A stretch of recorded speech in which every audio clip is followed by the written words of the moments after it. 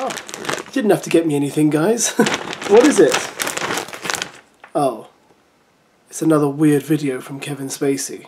Yes, folks, he did it last Christmas, and now he's back with another video entitled KTWK. This video is the online Christmas present no one was asking for, and in this video we see Kevin Spacey sitting by a massive fireplace, dressed and talking as his character in House of Cards, and making some rather bizarre statements. As we walk into 2020, I want to cast my vote for more good in this world, he says in the video. Very weird when you consider he was accused by at least 12 people of sexual assault.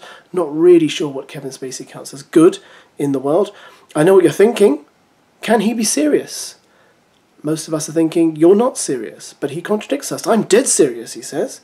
And it's not that hard, trust me. The next time someone does something you don't like, sexual assault, you can go on the attack, but you can also hold your fire and do the unexpected. You can kill them with kindness.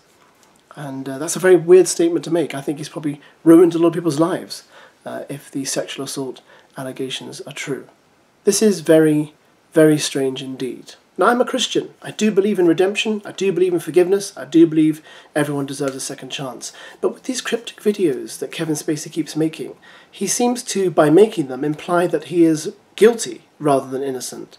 Because I think if he was really, truly innocent, he'd just kind of keep a nice low profile, wait for things to die down, and perhaps move on with his life in the best way he deemed possible. But this is just really weird and strange, and it's kind of creepy too.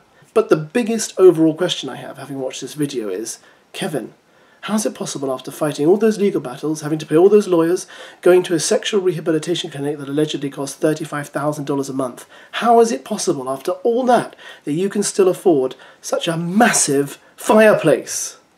All I have is a lighter in my pocket, and you have that massive fireplace. Ugh, life just isn't fair.